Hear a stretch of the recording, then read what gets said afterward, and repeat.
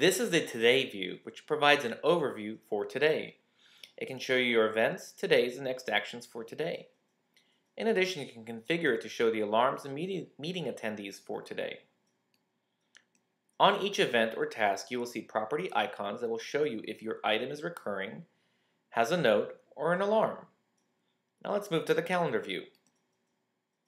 The calendar view consists of 4 subviews. This is the month view, and it is currently in time bar mode. You can view your events using time bars or mini text.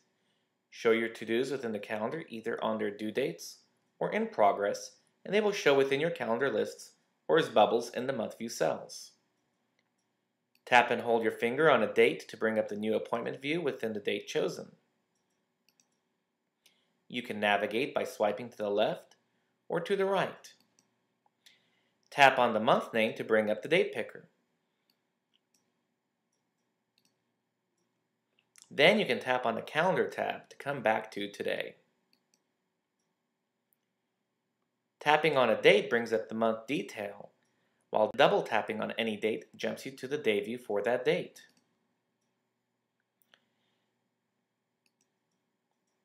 The calendar filter provides powerful filtering abilities.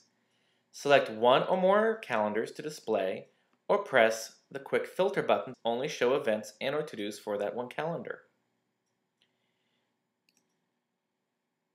Choose to filter tasks or not by using the segment bar. Filters are synchronized across the Today, Calendar, and To-Do view. The To-Do view badges show the unfiltered count of to-dos on the left and the filtered count on the right in the blue color.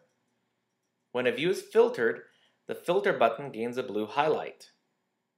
These are just some of the basic features of Pocket Informant for iPhone.